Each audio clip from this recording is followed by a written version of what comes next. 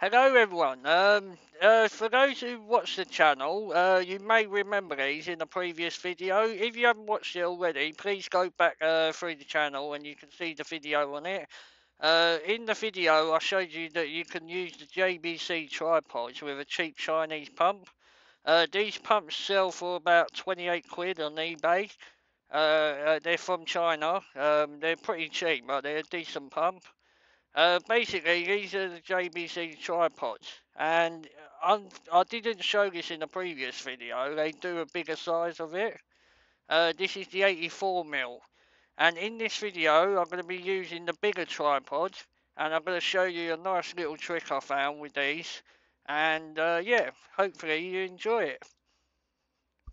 At the end of this tripod, the only way I can describe it, it's like a rubber sucker.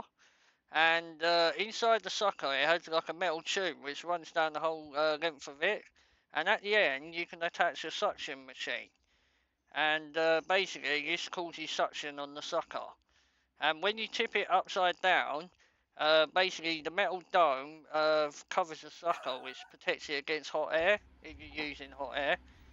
And also there's a spring inside here, so with the sucker and the spring it causes like a tension which rises up the chip when it's ready. This is the suction pump that I'm going to be using. I showed this in the previous video. These are 28 quid on eBay. So if you want one, they're a great pump. And the best thing about them, they have two outlets, which allow you to use two of the tripods at the same time. And I'm going to show you why this is handy. All new iPhones, pretty much all new iPhones, are sandwich balls. This is basically two balls sandwiched together, soldered together to make one board. And to get inside to the inner layer, you have to separate them. And you normally do this by using a preheater. And I'm going to show you how you can use this machine in conjunction with this machine to make it a lot easier. Start by putting it inside the preheater. Basically it locks in. There's three little pins which it sticks into, and then you use the clips on the outside to clamp down the bottom layer. And I'm going to show you a nice little trick I found. There's a few different methods for doing this. You can use a screw in one of the screw holes to lift the top layer. But obviously timing's an issue. If you lift it too soon you end up ripping pads. And also I've seen a few people slide things in between the sandwich layer, which is very risky as well. And with this method, it rules all that out. It's completely automated. That's the right word.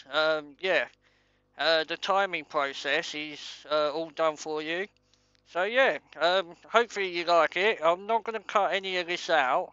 I'm going to let it run through. I'm not going to edit any of it out because I want you to see the whole process. The preheater is cold, so when I do start it up, it will take a little while to heat up.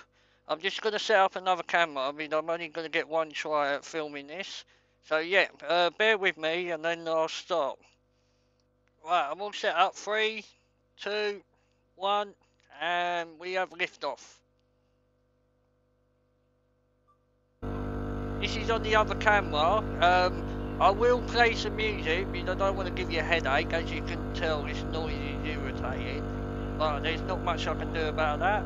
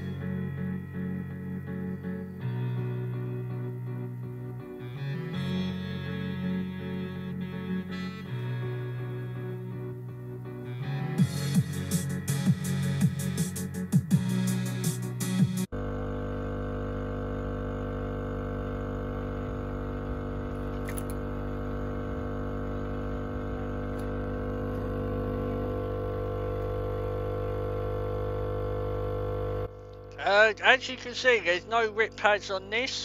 This is due to the tripod. It basically takes the timing process out of it. As soon as the solder balls are melted, the suction will lift it up. And yeah, it makes it completely automated, and it lowers the risk of ripping pads. And I find this works perfectly every time. Unfortunately, it did topple over. That's due to the preheater platform being a bit small. But I do have a larger preheater, which it does stand up alright on. But unfortunately, I weren't able to do this twice. I only had one shot at it. Give us a thumbs up if you like the video, and hopefully it helps someone out. I'll do, yeah, I'll quickly release the top layer and give you a close-up of the pads so you can see for yourself. Once you release the suction, the tripod should give way and release the top layer. I'll try and get this in focus for you. The focus on this camera is terrible, so I'll put it underneath the microscope in a minute so you can see more clearly. But yeah, because it takes the timing process out of it, it completely rules out ripping pads. As you can see under the microscope, there's no rip pads at all. And so far I've had 100% success with this method. Yeah, so hopefully it helps someone out. And thanks so much for watching, I really appreciate it.